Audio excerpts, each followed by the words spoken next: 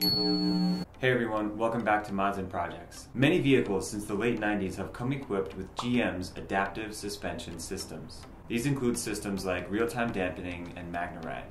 These systems are often controlled by an adjuster knob on the console or the dash that says Comfort or Sport Mode. Many Buicks, GMCs, Cadillacs, Chevys, and others have offered this as an option, or it came stock depending on the model of the car. These magnetic shocks are prone to failure for many different reasons. The rubber gaskets can wear out, they may start leaking fluid, you may have seen error messages on your dashboard, you might have check engine diagnostic trouble codes, and it might even limit your speed on some vehicles. If this is the case, you may have considered replacing them and have seen how expensive it can get. Many people will replace their active suspension with passive suspension or coilovers due to the high cost of replacing the original magnetic shocks. One problem with replacing non-magnetic shocks on a vehicle that needs magnetic shocks is that you're guaranteed to see error messages or diagnostic trouble codes on your dashboard. This is because there is an electrical connection that goes from your original magnetic shock into your car's computer, and passive shocks or coilovers don't have this connection. With those clips now removed, those circuits in your car are now open, and your car's computer doesn't like that. The computer doesn't know if your shocks are okay, if they're not okay, if they're even there or not, so it will start throwing error messages. The easiest way to get by this problem is to install magnetic shock bypass units. These bypass the original connection and complete the circuit from the computer to the shock, telling the computer it doesn't have to worry about that circuit anymore.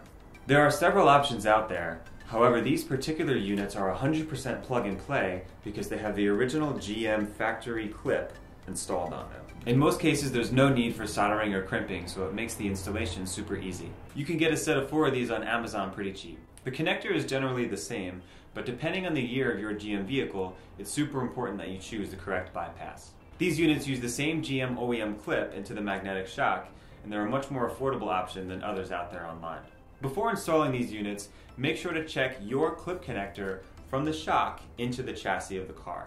If your clip is different from the one shown here, for a few extra bucks you'll need to purchase and install the universal adapter with bare wire endings on Amazon.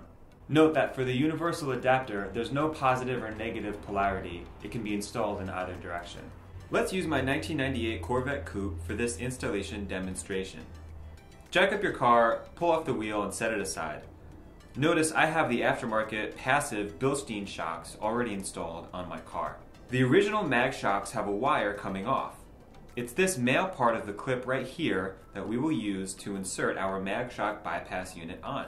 Remember, if on your GM vehicle the connector is not a perfect match, you'll need to grab a set of universal adapters so you can cut off the connectors and splice them together with a wire crimp. Next, simply clip them into place. Make sure you secure your units in the correct orientation with the bump under the factory clip. The bypass unit should seat securely. Don't force it. You may need to jiggle it around a bit in order for it to sit properly.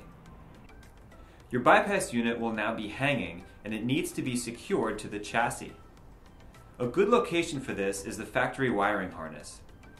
The best location will vary based on your vehicle. Just find somewhere secure to zip the bypass in place.